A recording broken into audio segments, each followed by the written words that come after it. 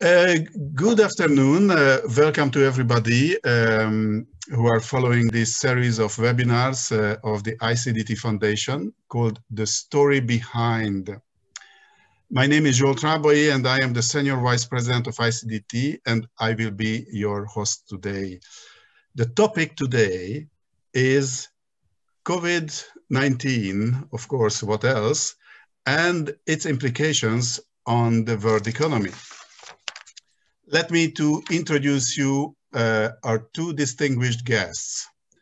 Professor György Surányi, who is professor at the Corvinus University in Budapest, former president of the Hungarian National Bank. Actually, twice he was the president of the Hungarian National Bank, and who had a key role in between 1995 and 2001 in re-establishing the Hungarian economy's equilibrium and also fighting the galloping inflation. And our other guest is Professor Adrian Kendry, former NATO Senior Defence Economist and strategic advisor of the 12th NATO Secretary General. Now, for those who don't know, the 12th NATO Secretary General was Anders Fogh Rasmussen. And he is also visiting professor at several universities, among others, at the NMITE in Hereford. First, I would like to ask Professor Surányi. The COVID pandemic has a devastating effect on world economy, causing the probably worst crisis since the Great Depression, the economic crisis of the 1930s. But its effects seem to be different and more long-lasting. Many people are talking about a crisis of the globalization. What you feel, how you feel, what you think, will globalization seriously affected and how it will be stopped, reversed, or modified?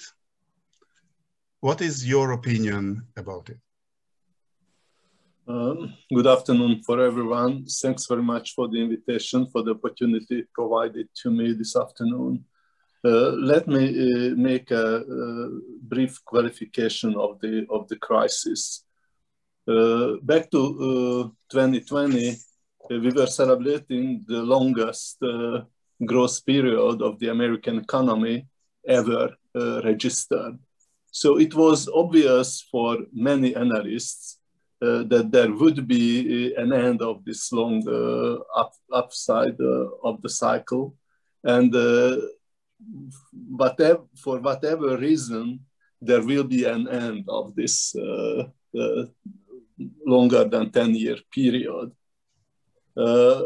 In light of that, I would say that the pandemic was which was an exogenous factor, which initiated this crisis, was on the one hand unexpected. On the other hand, most of the players really did expect something to happen. As far as the depth of the crisis is concerned, I have a little bit different assessment. Back to 2020, the second quarter of 2020 seemed to be simply disastrous. The contraction was clearly unprecedented. It's been even deeper than the Great Depression, not even to mention the Great Recession back to 2008, 2009. Nevertheless, once we were leaving behind the second quarter of 2020, thanks to the response, global response to the crisis, the depths, the recovery happened relatively and surprisingly fast. By the end of 2020, the global economy contracted roughly 3.5%, which was by far the deepest recession registered over the course of the past few decades. But if we look forward, we have to see that the expected position of the advanced economies by 2022 is going to be only 3% below what was projected at the beginning of 2020. So the recovery is surprisingly fast, in spite of the fact that the pandemic created dramatic losses, primarily human losses. The picture is not as encouraging if we take into account the position of the low-income countries. The contraction is deeper in their cases, and the recovery is far slower than in case of the advanced economies. As far as the globalization is concerned, initially everybody was frightened because of the expected impact over many areas, such as the global production chains were hurted.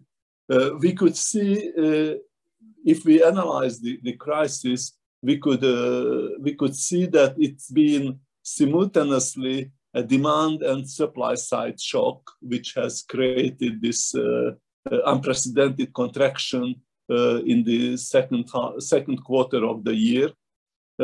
Nonetheless, after that, the recovery was fast. Partly the fear that the globalization will end abruptly, or it's going to create tremendous losses within the global cooperation, fortunately has not happened. It seems to me as if the globalization is about to survive, although the globalization is going to be changed.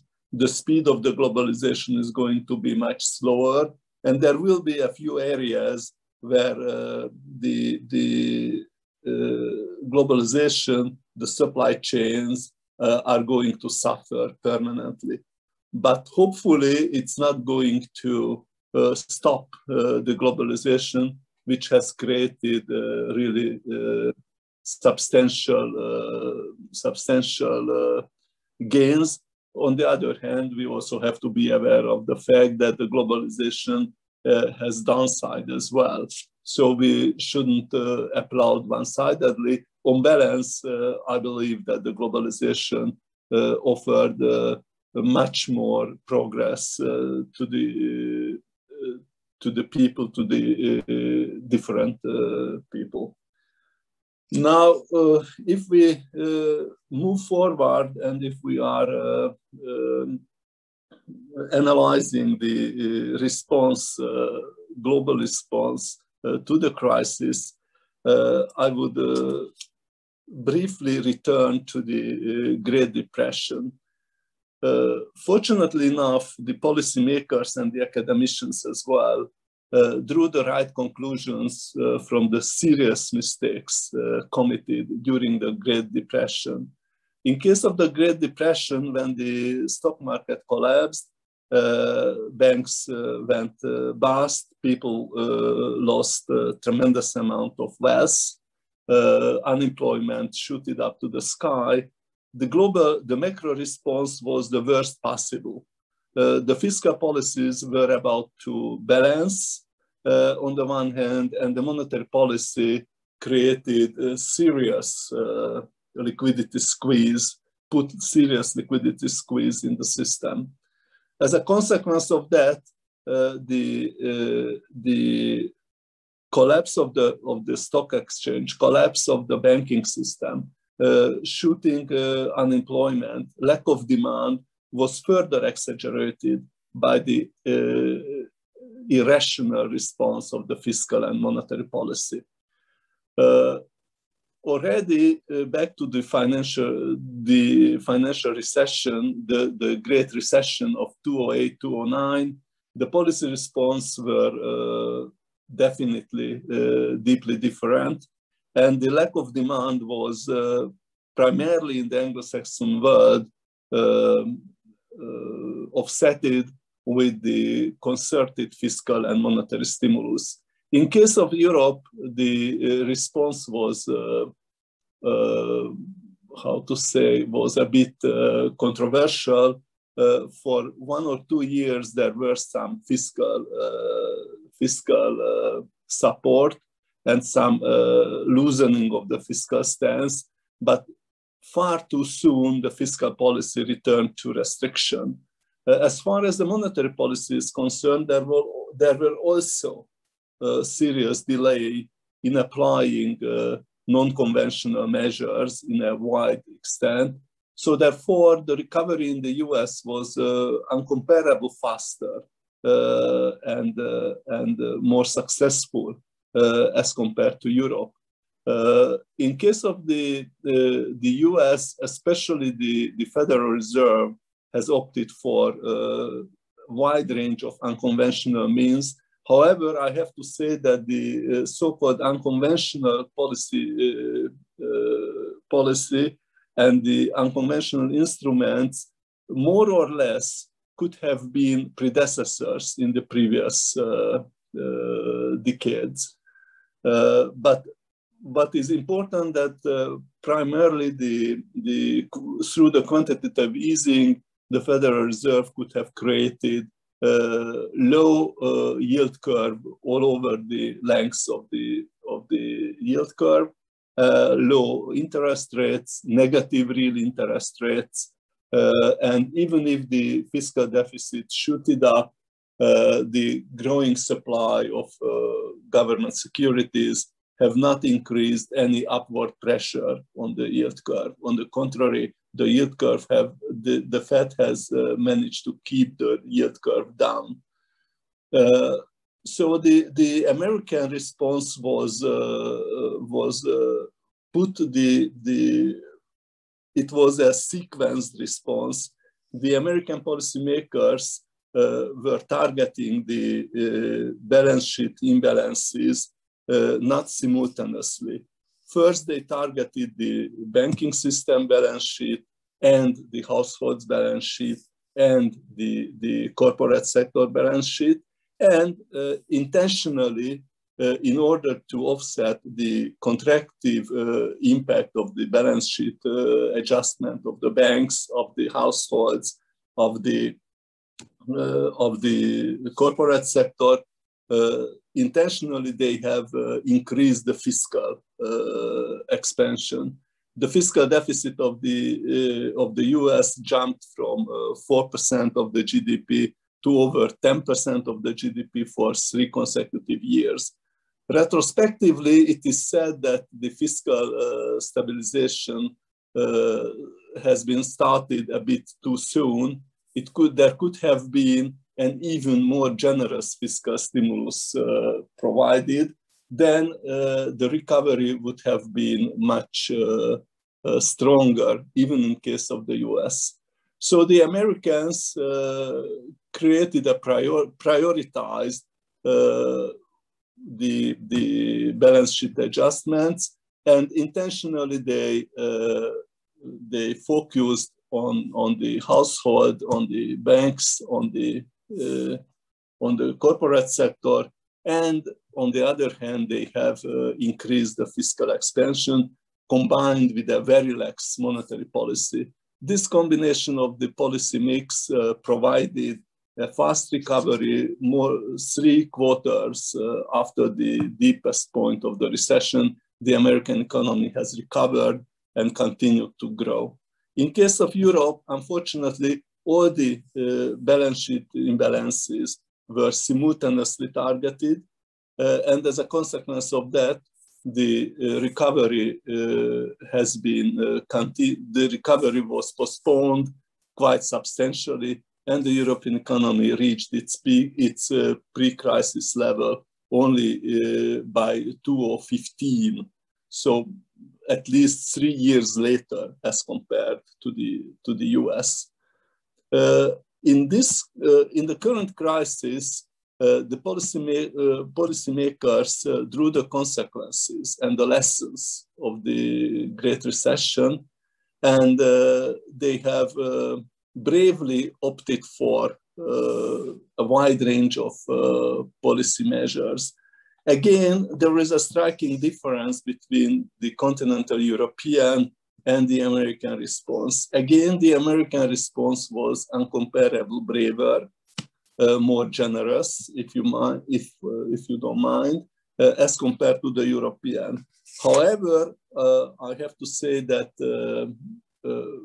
much to many observers' surprise, the European response was much, much faster, much, much broader, and much braver, as one could have foreseen and as could have been forecasted.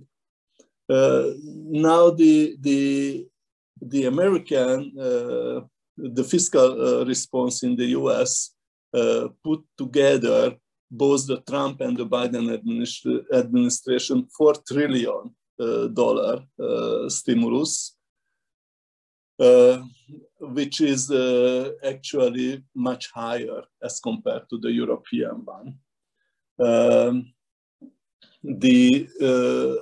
Again, as a consequence of that, the American recovery is much faster. It's visible. The first quarter growth of the American economy turned out to be 6.6% on an annualized basis, whereas the European performance is minus 0.6% on annualized basis. So the distance is still big. To me, the most important difference between the two beyond the quantitative distances, namely that the American fiscal response was much deeper and bigger, that whereas Europe mostly concentrated on the so-called Kurzarbeit, so concentrated on preserving the jobs, the American response was deeply different from that. The American response was let the economy move ahead and let the economy use the creative destruction. So those who have who were employed in sectors in those sectors of the economy which were seriously hit by the pandemic, they simply closed. They simply massively laid off their employees. On the other hand, at the same time, rightly so, the American fiscal policy provided a significant fiscal layout to the layoffs, to the unemployed. So beyond the unemployment benefit, those who lost their jobs received substantial fiscal support. Actually, to my taste, it's been a bit too generous, since more than 60% of the unemployed enjoyed a higher real revenue, higher real income as compared to their full-time job position. Nonetheless, by providing a kind of a helicopter type money to many, the American economy managed to keep up the domestic demand, managed to offset the otherwise seriously contracting consumption-related demands. And it has also facilitated much more successfully the creation of new jobs, new job opportunities. Again, I'd like to underline here that meanwhile, during the course of this crisis, the central bank, the Federal Reserve, and the European Central Bank as well, have opted for quantitative easing. For the first time, primarily in the US, the policymakers opted for a wide usage of helicopter money. I would say that from monetary policy point of view, from a theory point of view, frankly, I do not see much difference between the quantitative easing and dropping the helicopter money, because at the end of the day, in both cases, the central bank balance sheet is about to grow. The central bank holdings of government securities are increasing, so the treasury bills and bonds are ending up in the balance sheet of the central bank. And on the other side of the central bank, on the liability side, the fiat money, the central bank money is about to increase. What makes a real difference between the two, meanwhile the transmission mechanism of the quantitative easing is working through the asset price increase. Therefore, it has a very significant unwanted negative side effect, namely the income and wealth differentiation is about to increase. In case of the helicopter money, distribution of helicopter money, this negative impact is less present. In fact, the money is moving to the pocket of the individuals. Therefore, they are mostly use that money for current purposes, for current consumption, rather than increasing the asset prices, rather than creating asset price bubble. It is not as crystal clear as I tried to say, because we can have clear evidence that even this helicopter money might end up at the asset market and might create some increase, might create some bubble, but it is far lower as compared to the simple quantitative easing. On the other hand, on the other side of the Atlantic, in Europe, both the fiscal and the monetary stimulus was a bit weaker, however, much stronger than it was a decade ago. Here, the helicopter money has not yet been, in fact, implemented. So on per capita basis, as in case of the US, the first 2,000 and the second 1,400 plus 600 was not distributed. However, within the framework of the new generation EU, the issue of 750 billion euro can be taken, at least that part of that issue, which is going to be a grant, can be taken as a part of quasi-helicopter money. As far as the quantitative easing is concerned, it turned out to be far more flexible, far more broader than 10 years ago. Here, no one has questioned the legal rights of the European Central Bank to fulfill the role of a lender of last resort, and the European Central Bank is buying a really significant, substantial amount of government securities, primarily on the secondary market. This secondary market transaction is a bit hypocritical, because the quantitative easing is, by definition, to my mind, is a monetization of public debt. And as long as this monetization is not creating excessive demand, has not undermining price stability, has not undermining external stability, has not undermining the inflation expectation.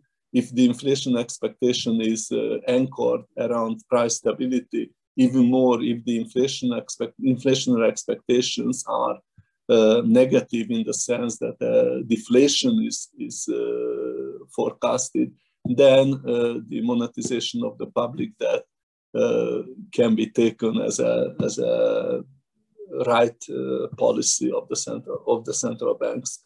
So all in all, I would say that the current crisis primarily this is devastating because of its health-related aspect, because of the serious human losses all over the world. And unfortunately, we are not at the end of the road, even if the vaccination has been accelerated primarily and unfortunately only in the advanced economies. The economic impact is going to be less dramatic, especially in case of the advanced economies, due to the fact that the policymakers have drawn the lessons of the previous serious crisis.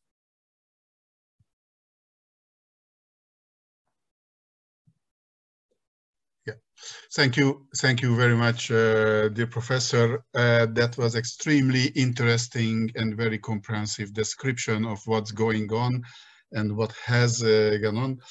I would have one more question. What do you think about the structure of the world economy? Is it changing? And if it changes, how? So because now we can see a lot of talks about China raising even faster than before.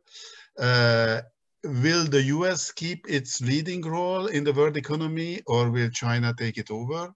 And what is your assessment about Europe? Does Europe have a chance for keeping the third place in the world economy? Being European, obviously my answer is yes, but let me formulate it more seriously. Indeed, the Chinese response was the fastest and perhaps the most efficient. Nonetheless, I believe that the American economy fast recovery is more than encouraging. I'm a bit afraid of the stimulus packages. If we put together all those packages, might turn out to be a bit too strong. So I do share the anxiety of many policymakers, from Larry Summers to Martin Wolf, from Rogoff to Olivier Blanchard, that there might be an upward trend in the inflation. There might be a faster than desired inflation over the course of the coming few years. By the way, Charles Goodhart also put this issue into the center of his analysis. And due to the changing role of China on the one hand, and the demographic changes on the other hand, he expects the inflation to return to much higher arena as we have experienced over the course of the past decade. So I believe that due to the fact that the American economy, the inherent strengths of the American economy, the excellent universities, the high degree of innovation, dramatic number of startups, the research and development activities, the legal environment, the rule of law, and so forth. So I believe the American economy still keeps its leading role. As far as the volumes are concerned, I do share of many analysts' view that the Chinese economy, well, first of all, the Chinese economy, as far as the volumes are concerned on purchasing power parity, has already been ahead of the US. So by 2015, 2016, as far as the volumes are concerned, China is above, is ahead of the US. Nonetheless, the Chinese population is still 4 times bigger than the US, so the per capita output is still lagging behind. Historically, looking into the perspective, I have relatively little doubt that the Chinese economy will further grow, and even at the current exchange rate, it will take over the lead in 5, 6, 7 years horizon. Nevertheless, as far as the relative strength, the per capita performance is concerned, still the US is enjoying a significant advantage of that. As far as Europe is concerned, there are encouraging signs and there are less encouraging signs. The encouraging signs is that at this stage, within this crisis, the European decision makers were flexible enough to suspend the otherwise completely unsustainable fiscal rules. I mean, the fiscal rules, the Maastricht Treaty as it is, are not sustainable. They are not neither too strong, neither too loose. They are just practically dramatically controversial. So it's been absolutely timely to suspend those rules. And it's been very fast when the European, on the recommendation of the European Commission, the European leadership accepted the suspension of those rules. It's been very encouraging, especially the speed of that reaction. It's been also very encouraging that this next generation EU fund has been established, because it's a breakthrough in the history of Europe. The potential issue of the really multilateral bond, the really European bond, is a very deep, far-reaching structural reform in case of the euro. What is less encouraging, at least to me, is that the volumes are lagging behind. So meanwhile, my instinct says, as if the Americans were overdoing the response, the Europeans are lagging behind the curve. So much braver, much deeper fiscal and monetary stimulus should have been put in place. And I hope that in light of the lagging performance behind the US, the European leadership will think it over. To my taste, actually, the next generation EU should have been at least twice as big as it turned out to be. And all the bonds, in that case, that is 1,500 billion, should have been taken over directly by the European Central Bank. In case of Europe, this additional demand generation could have been done and should have been done, taking into account that the monetary union, the countries within the monetary union are running constantly 2 to 3% external surplus, which means that within the monetary union, there is a permanent lack of demand. Savings investment balance are positive, which means that Europe is spending much less on consumption and investment as it could have done.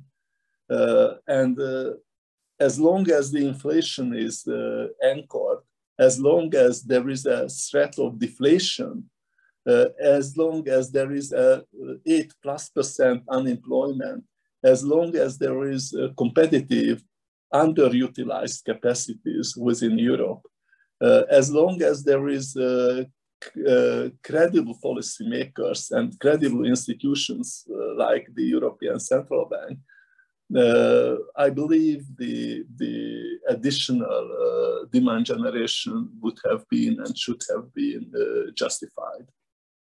So by that, I really do hope that Europe can catch up Europe can accelerate its growth. Of course, here I didn't mention at all. However, it is absolutely vital. It's not only the magnitude of the demand which does count, but the quality of that demand is also absolutely important. So it is vital from the point of view of the future European growth, how fast Europe is going to be in digitalization, in the green Europe development, in the climate change area, how fast we can, what an extent we can support research and development, innovation, startups. So it's not only a quantitative issue.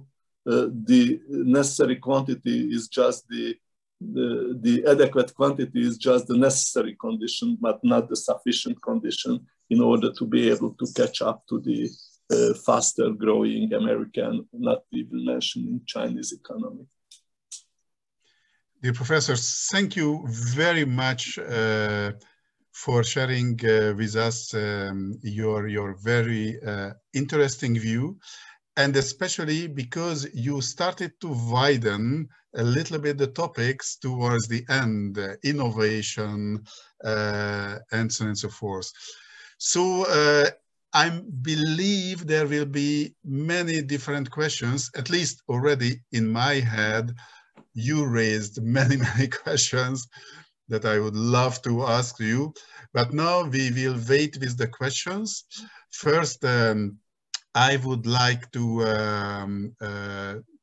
pass the floor to Professor Adrian Kendry, who would continue to widen a little bit the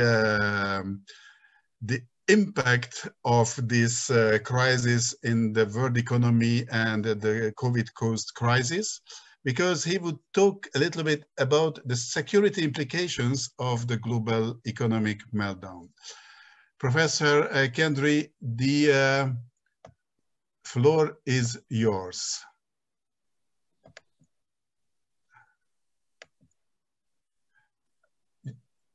Just one moment, we have to activate. You have the floor. Zsolt, thank you very much, and my considerable congratulations and thanks to Professor Surányi, who has given a really wonderful overview of the evolution of the crisis from the economic perspective, and has offered us also an extremely important comparison and contrast with what happened back in 2008, 2009, and in the period that followed, when, as he correctly pointed out, that the policies that were adopted in Europe really gave rise to measures of austerity that created all kinds of political tensions as well as economic tensions. And the comparison with the quantitative easing in the United States at that time was considerable.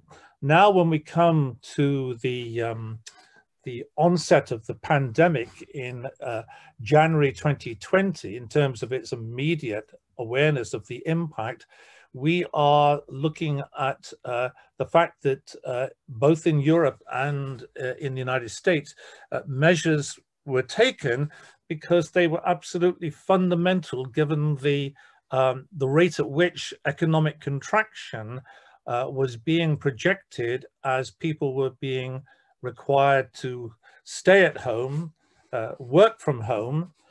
In the first major lockdown period, in the first part of 2020, as I'm sure Professor Surányi would agree, the ability for people to, and governments to work on having people able to work from home, digital connectivity, having the right kind of logistics and supply chain dynamics that enabled people to both consume and also, where necessary or essential, produce physically, the whole kind of period was very grim because, as Dr. Surányi suggested, people were very frightened about what this might mean for the collapse of the economic order, the liberal capitalist economic order on both sides of the Atlantic, and additionally what this might mean for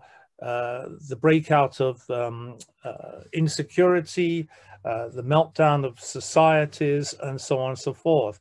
As it turned out, and as Dr. Surányi has very well illustrated, a number of leading economists on both sides of the Atlantic pointed out that by the second lockdown period, which we can characterize as sort of late spring into the summer, many lessons have been learned for advanced economies as to how to proceed with maintaining demand, maintaining economic output by virtue of using all kinds of digital connectivity.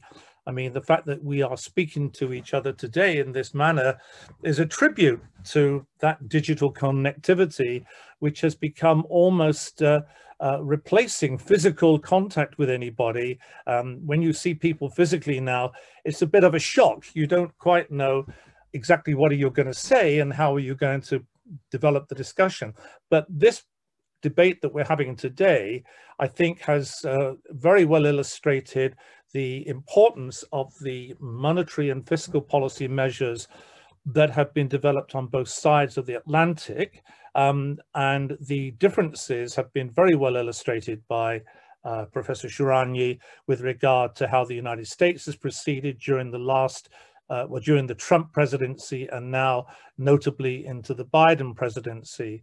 For Europe, of course, we have all of the measures that have been introduced by the European Union through the European Commission, and I think Professor Surányi has made a very strong argument about what has been good about this and what still needs to be done.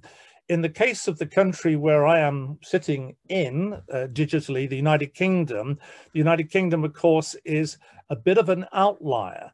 In fact, there are a number of outliers on a global basis. The United Kingdom is an outlier because its decision, the wrong decision in my view, to embrace Brexit has led the United Kingdom to have a rather strange combination of having successfully been able to vaccinate a significant percentage of the population in the UK, to be able to preside over the production and development of a number of the important vaccines, but at the same time to be now handling the consequences of the trade agreement with the European Union. And it's still too early to tell exactly how that's going to work out. But my judgment is that there are already significant challenges in terms of cross-border trade. And those challenges give rise to other problems, I mean, political problems, which are linked to the pursuit of populism. I'm sure the audience is aware that one of the big concerns at the present time in the United Kingdom is the breakup of the United Kingdom, Scotland looking to maybe have a further referendum to become a breakaway country, which would rejoin the European Union. Many people in Scotland are rather supportive of this, although I think the overall balance of the opinion polls still is unclear. But the other big concern is in Ireland, where the country of Ireland, divided between the Republic of Ireland in the south and the Northern Ireland in the north, is giving rise to very big fears about how the so-called Northern Ireland Protocol is going to be able to accommodate challenges to trade between Northern Ireland and the remainder of the United Kingdom. On this particular point, I would like to take up your invitation, Zsolt, to indeed elaborate further on what concerns me regarding the world as a whole. Dr. Surányi has very well illustrated that the differences between the advanced and the emerging economies remains a significant big concern.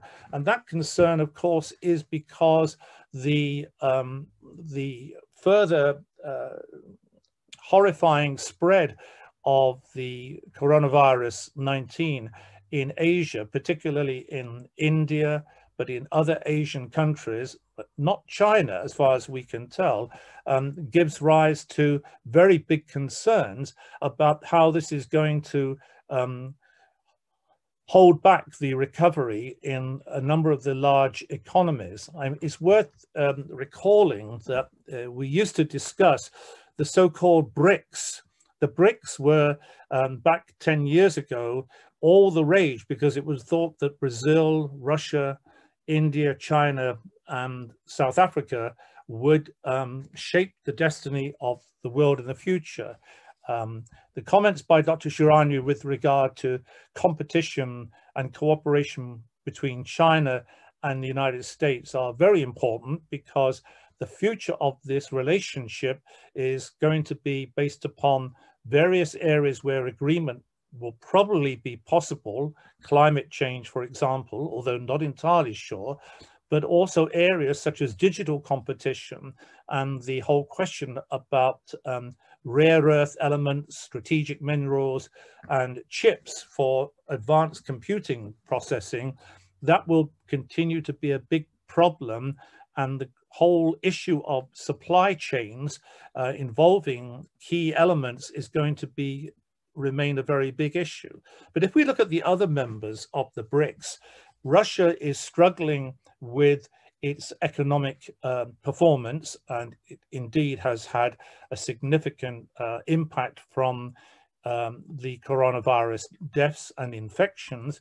And that struggling is linked in part to the whole question about the sustainability of the Russian economy with regard to its normal strengths of oil and gas, hydrocarbons. And as we move into an era where more and more people are looking for not just unconventional energy sources, but looking to renewable energy sources, this poses big challenges for President Putin's administration because of the underlying insecurity of the budget.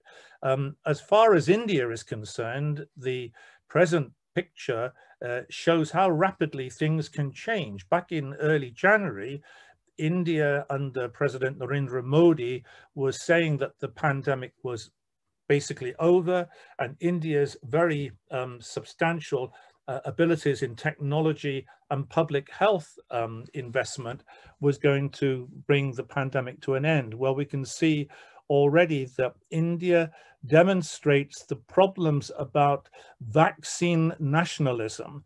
The COVAX, the World Health Organization hopes that we could have a sharing arrangements which would lead to advanced countries being able to significantly share vaccines with the emerging or less advanced countries.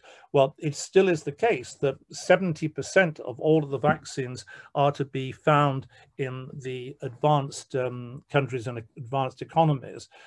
South Africa is another country where there is very big fears of another escalation in the pandemic.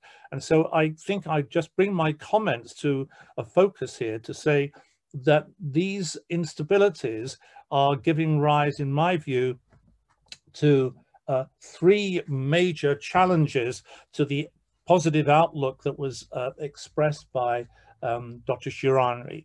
First of all, the problems that are being experienced in all economies is the question of what kind of jobs are going to be available as we move through this pandemic.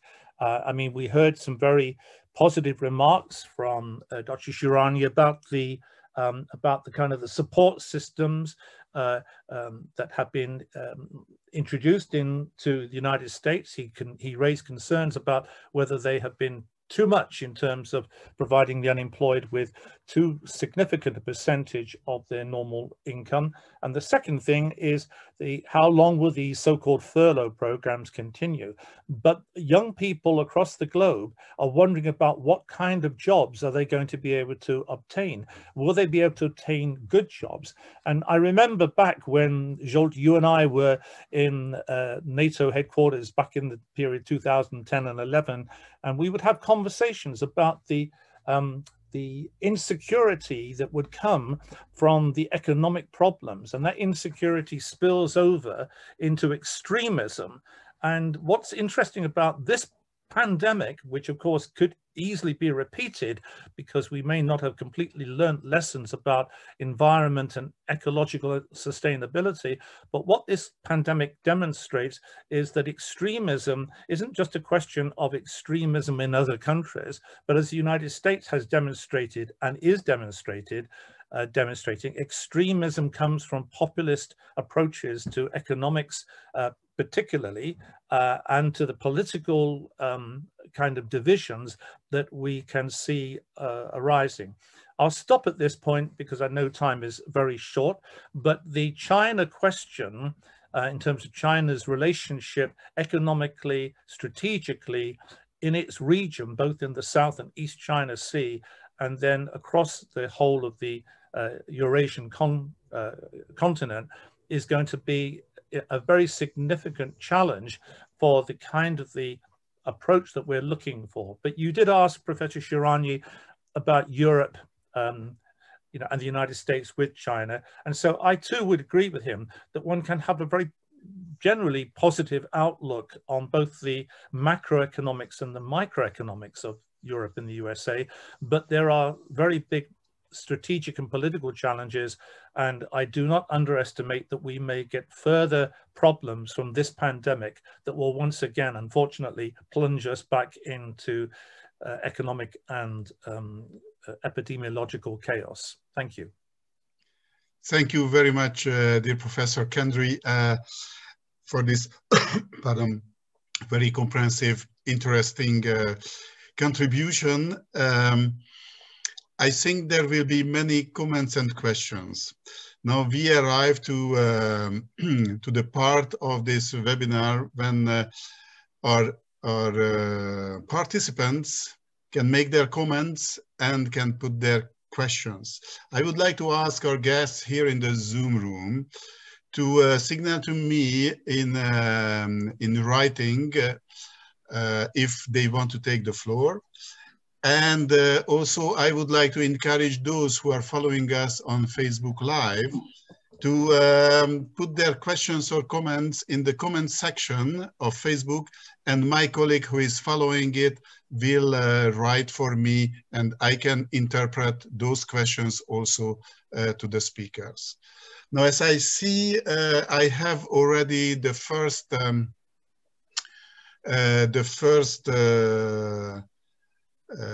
participant asking for the floor. This is Mr. Kalman Mizsai here in the Zoom room. He would like to make his comments. He is actually at this moment working in Moldova. He is high-level advisor to the Moldavian government, and at the same time he is professor at the Central European University. Mr. Mizsai, the floor is yours. Thank you very much, Zsolt. Thank you for the invitation to this very good discussion, and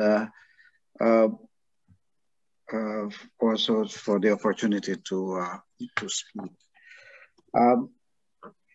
I will go back to György Surányi's,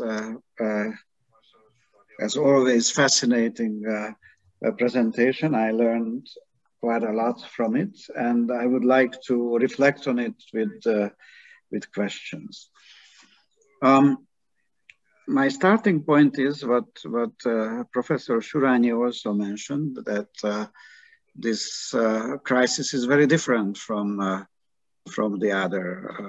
2008 Great Recession. In fact,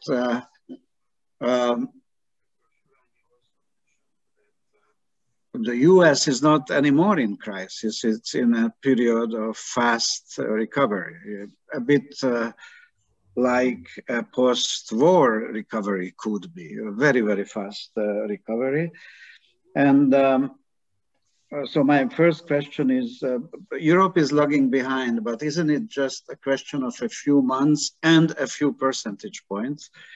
And of course, few percentage points matter, but relative to an extremely fast growth, are we not entering a period already of a fast growth in Europe? And then my question is really just basic macroeconomic management type of question. Why do we need now? So I do understand, and it was very interesting what Professor Surányi said about the different structure of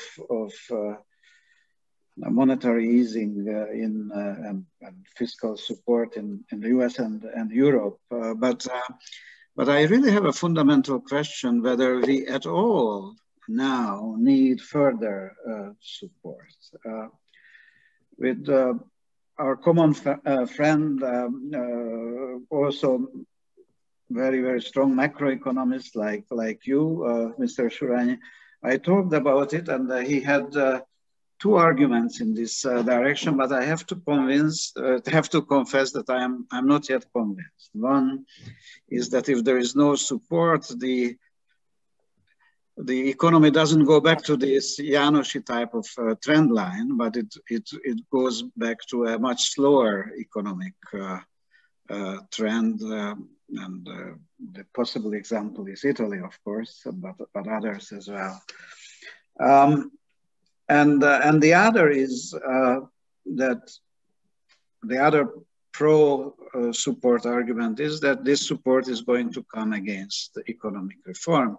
If that is indeed going to happen in the European economies towards more competitiveness, I would definitely be more amenable to this one. But whether the European Commission is going to be able to enforce its principle, it's to be seen. So this is my first question about this.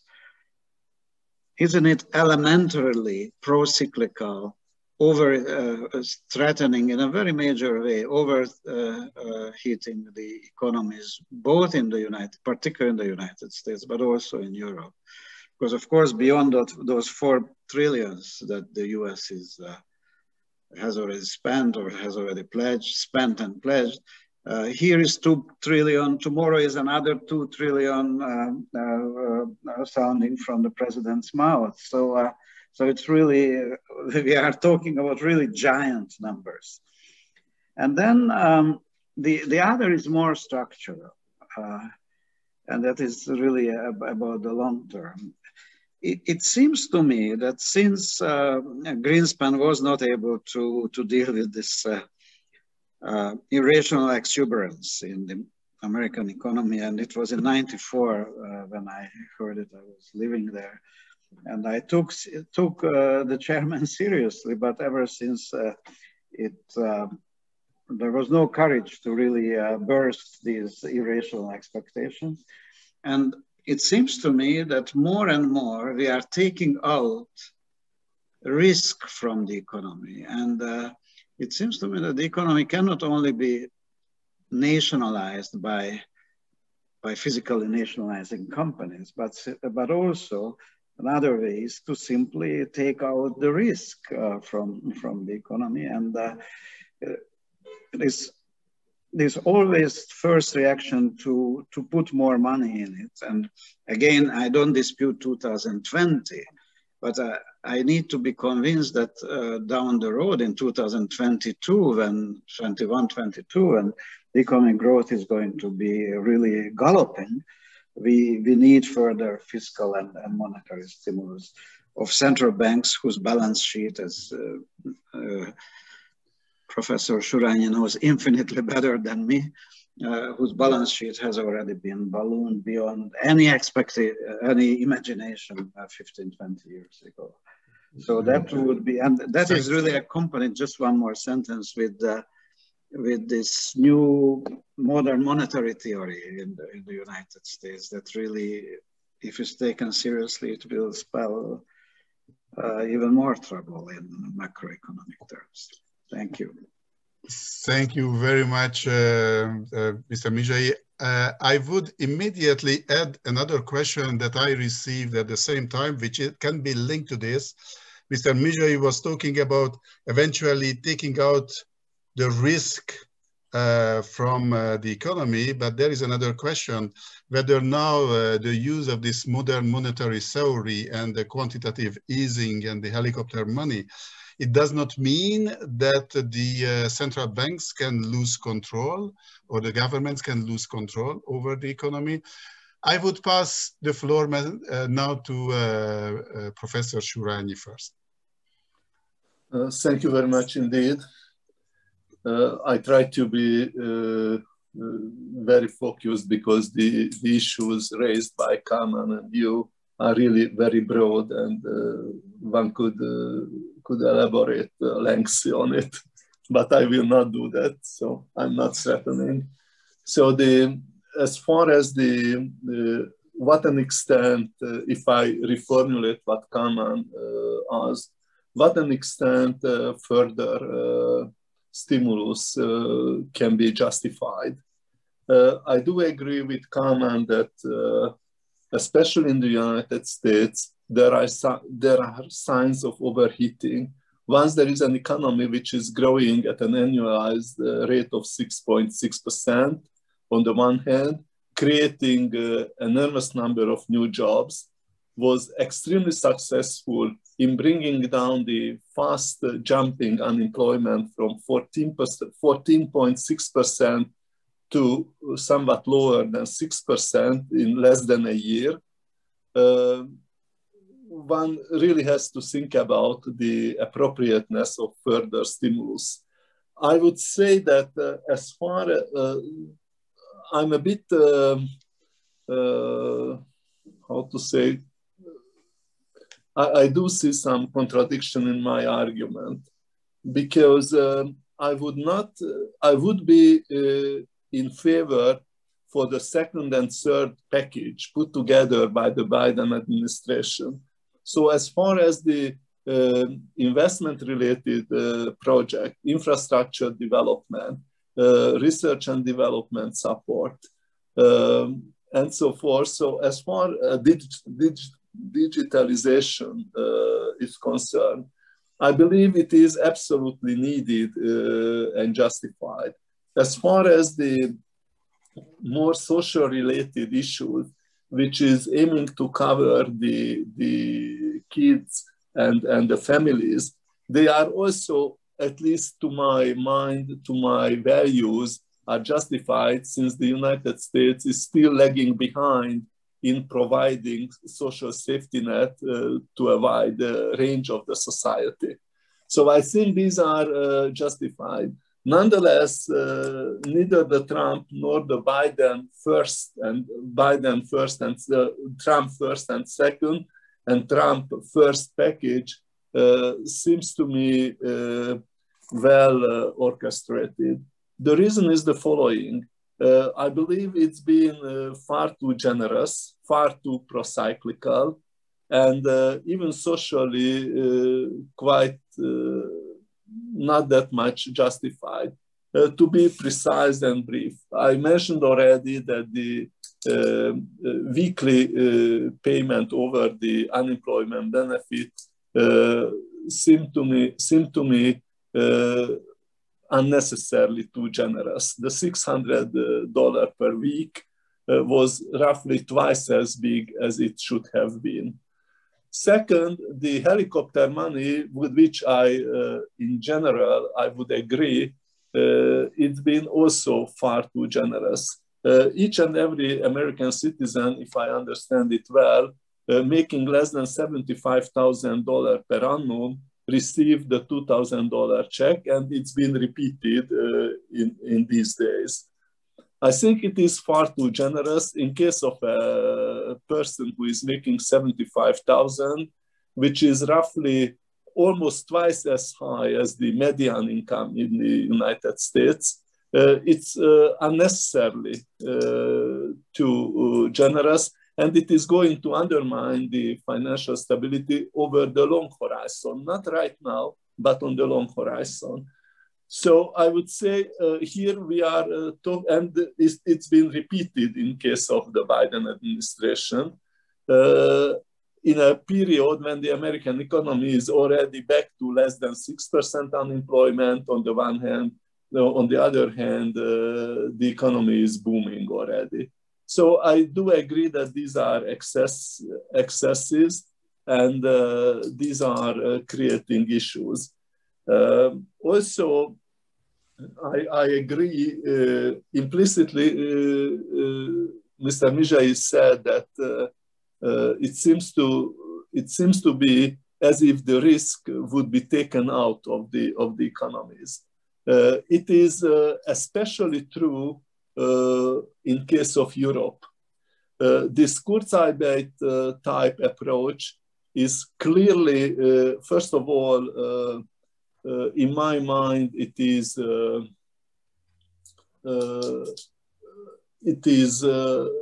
going against the structural changes. It is paralyzing the current structure of the economy. It is offering subsidies primarily not even to the employees, but to the employers in order to be able to keep the people at their current job. No one knows what is going to be the future structure of the economy. No one knows how deep the structural adjustment is going to be. No one knows which jobs can survive of this pandemic. Therefore, this job-keeping subsidy, in my mind, goes against the stability of the economy. And Kama, you are right. In an economy, well, in a market economy, which is based on competition, we believe that the entrepreneurs, investors, owners are investing their money. They are investing, and when they do their decisions, they are undertaking risks. Therefore, we can accept that since they are risking their own life, on savings, on money, on capital, they deserve profit on it. But if we move to a direction when the gains, the profits are privatized and the losses are going to be public, then it's a very, very bad direction.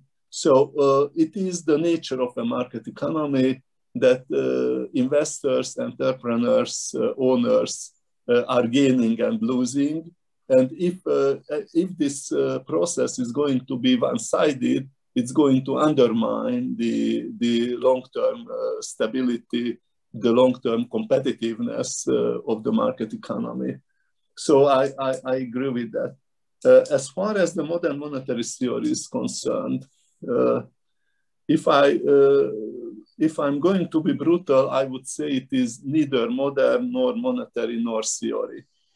In its most simplistic framework, it is completely invalid.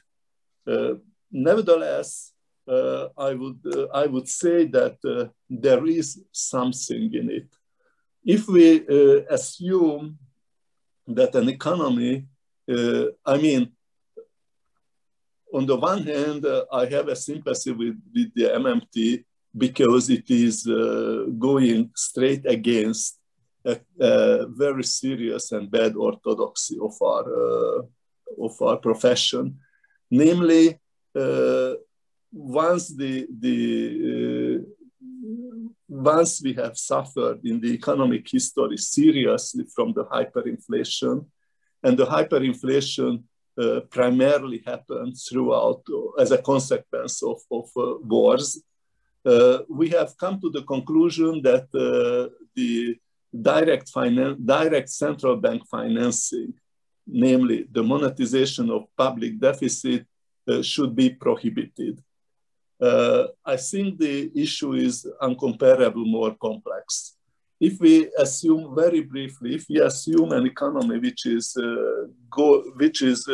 about to grow 3% annually in real terms, and which is about to produce 2% inflation annually, it means that the economy is growing nominally 5% per annum.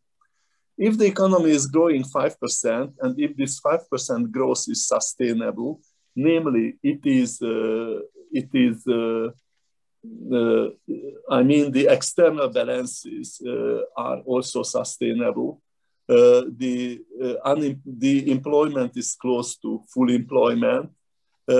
If the financial indicators are okay, if the inflationary expectations are anchored around price stability, then if it is growing 5%, it means on the long run that the economy is required 5% annual growth in the money supply. If the money supply is about to grow 5% annually, it also demands a certain amount of fiat money growth, of central bank money increase, and if we simplify, if we make a simplistic assessment, it means that a sustainable economic growth is required a sustainable annual increase of central bank money creation. In my mind, it doesn't matter whether that increased central bank money is directly put into the hands of the government, if it is directly financing the fiscal deficit, or if this money is getting into circulation throughout the banking system, and the banking system pumps that money to the hands of the government. So in my mind, the monetization of the central bank, of the fiscal sector deficit is not a crime, provided if the monetization is in line, ex ante is in line with the nominal growth of the economy, including the price stability, including the external stability, including the stability of the macro level savings investment balance. Now, if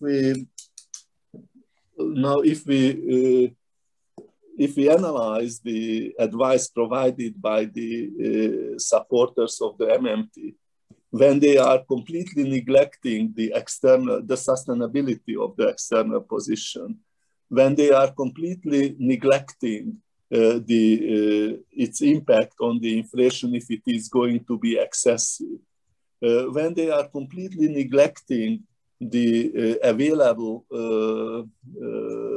resources in the sense of labor supply on the one hand and competitive capital type capacities. So when they are neglecting this and when they are emphasizing that the government can spend as much as they want, there is no limit in government created demand, it's not going to create anything wrong that is crazy. If the world, if the issues all over the world, if the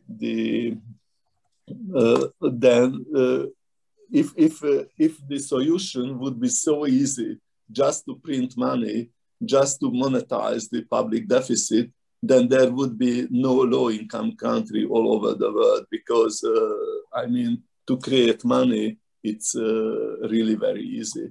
So if the conditions, if the framework under which the monetization of the budget deficit can be accepted, if those conditions are seriously determined, then the monetization of the fiscal deficit is not a crime. Otherwise, if anyone dares to say that there is no limit for government spending. There is no limit for the government-generated demand. I think it is completely irresponsible. Thank you very much, Professor Surányi. Indeed, this is a topic about which one could discuss long time. But thank you very much for your very comprehensive answer. Now I have another question, and this one I would like to put to Professor Kendry, and that is a question concerning this huge amount of money pumped into the wealth, into the developed countries' economy. And the question is whether this will lead the world to a new type of wealth redistribution that will lead to deepen the gap between the poor and the rich countries. What is your opinion about this? Because poor countries cannot use this tool. Well, thank you very much, Zsolt, for that very important question.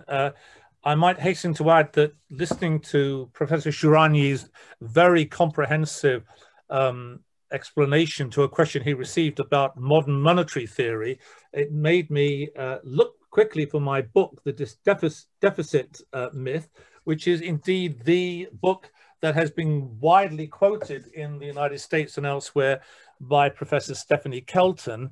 And Professor Surányi has given a very good account of the strengths and weaknesses of that approach. But to go back to this important question about the widening of inequality based upon the pumping of money into the advanced economies, of course, as we know from previous quantitative easing and measures adopted during the post 2009 recession, it's going to depend very much on what happens to asset prices and what happens to exchange rates in terms of how the emerging economies or the less advanced economies will experience the impact of these large amounts of sums in the form of helicopter money or in the form of quantitative easing enter into the economies of the advanced countries.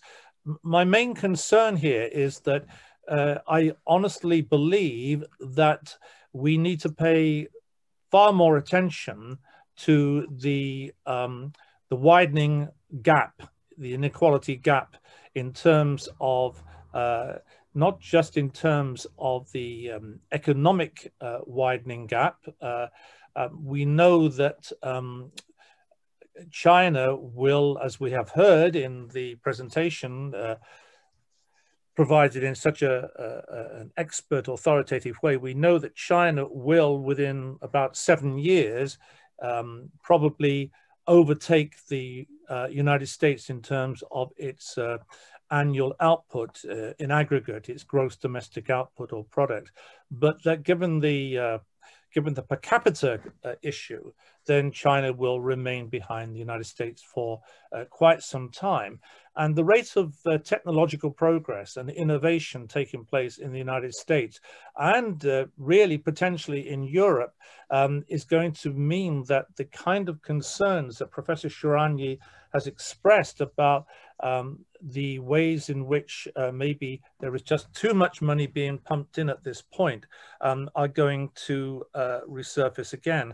What's going to happen in terms of the unequal economy, the economies that are struggling to gain a foothold after the pandemic, and exactly how they are going to be able to progress after the pandemic is unclear. It's one of the uncertainties that we are facing, because we do not know how vulnerable the emerging economies are going to be in the absence of further direct financial innovation, financial support into, for example, improving public health systems, public health investment, in terms of trying to introduce measures of trying to secure emerging economies from the ravages which have been imposed by this particular pandemic. So I think that my answer to the question is fundamentally is that we are experiencing a widening of inequality, of opportunity, and inequality, not just in terms of livelihoods, but in terms of how public health systems can be strengthened and supported. And I fear that if we do not really seriously address this kind of inequality and its escalation, then we will face serious problems in insecurity in the coming years. And it won't surprise you, because you know that I was indeed the NATO Senior Defence Economist. So the Secretary General always wanted to know what were likely to be the consequences for stability and security arising from the various economic events taking place. So I think my concern about the money being entered into the advanced economies is to what extent there will be mechanisms and channels to support the a kind of a Marshall Plan type 2 reach out to the whole of the global economy, particularly to those societies that are struggling and will struggle even further in the years to come. Thank you very much, Professor Kendry. We are almost at the end of our meeting, but still we have one person, Professor Matúš, who would like to take the floor for a few minutes. So I pass the floor to him, and then we will close, unfortunately, this very interesting session. Professor Matúš, the floor is yours.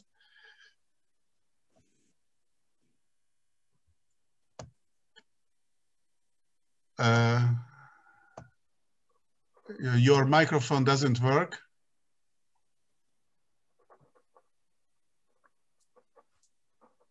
Okay. Does it work now? Yes, it is good now. Sorry. I would like to react to the first question regarding the future of globalization. I totally agree with Mr. Surányi, who said that it probably will be slowed down. It cannot be stopped. It cannot be reversed. It cannot continue like it was in effect until now. So it probably will slow down. The big question is that how this new phase of globalization will impact the very important question of growing inequality regarding property and income. And the growing inequality, how it will impact the domestic political situations in different countries. So what happened in the United States in 2016, I would say that it can be somehow related to this growing impact regarding the American society. The poorest 50% of the American population, their income did not develop.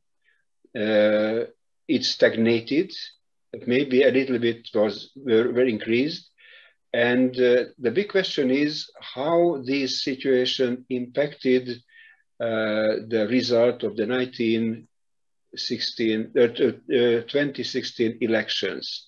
The populism, which was presented by President Trump, probably can be connected to this situation in the United States.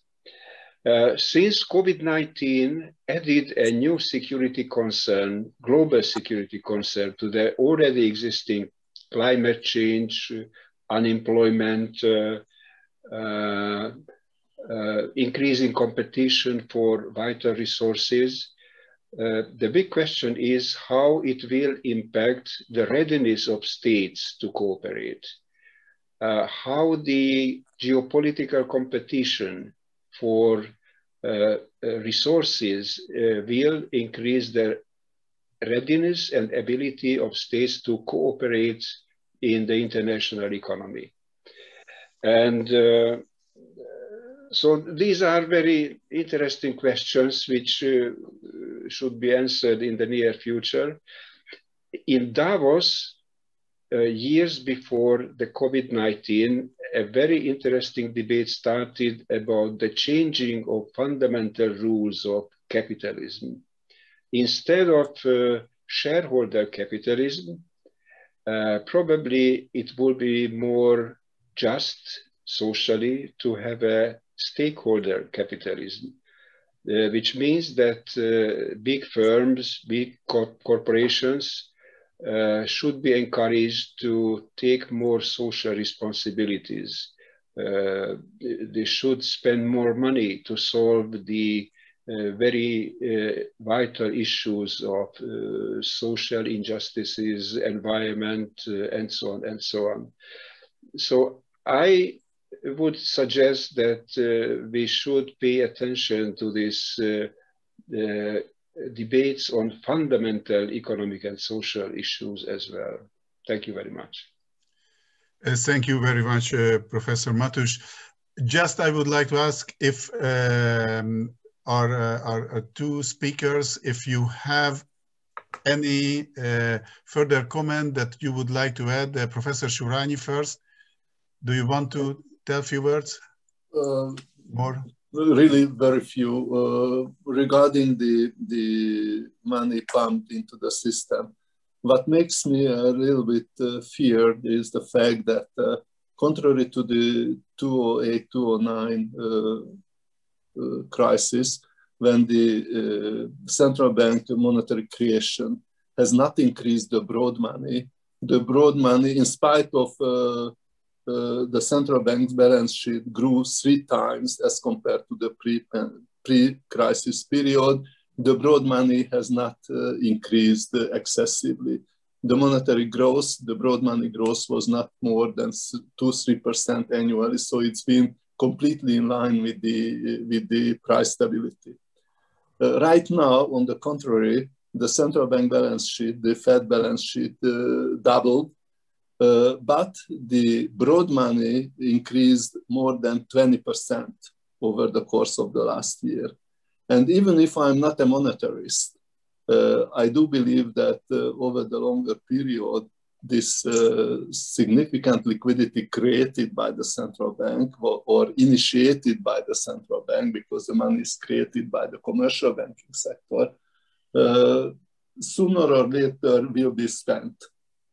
Therefore, I think it is a real issue how long this monetary stimulus can be maintained. And this is one of the reasons why the modern monetary theory, if it is not surrounded by real conditionalities, are going to be dangerous. Thank you very much. Professor Kendry, do you want to say a few more words? Yes, I'd like to respond to the important points made by Professor Mateusz. I agree, Professor Mateusz, with almost everything that you said. I think that you pointed out the future of globalization and its slowdown will nevertheless probably be accompanied by growing inequalities in property values and income. And you concluded by saying that if we look at the 2016 election in which Trump became president, albeit not really decisively, but that was to do with the US electoral system, the one of the dimensions of this is the way in which people who voted felt that they had lost out in the period after the 28-29 big problems within the US about its sub-debt, the mortgage subprime crisis. And I think that your point that you make here is really vital, because it demonstrates that these inequalities that I was referring to, they're not simply inequalities in terms of cross-country inequalities across the world. They're inequalities within countries, and they pose dangerous problems for all of us in the future. Thank you. Thank you very much. Thank you very much, Professor Kendry. I would like to, unfortunately, we have no more time. Really, we are running far behind the scheduled time. I would like to thank you to our two distinguished guests for sharing with us their thoughts. And I would like to thank also to our participants for their interest and also the active participation. Now, before we leave, I would like to draw your attention to the next Story Behind webinar in June, which will focus on the new US foreign policy. So follow us, the ICDT, on Instagram, Twitter, or Facebook. Visit the ICDT website, which is icdtfoundation.com, for receiving timely information about our next programs. Thank you very much for everybody, and see you next time. Goodbye. Bye-bye. Bye. Thank you. Bye. Bye.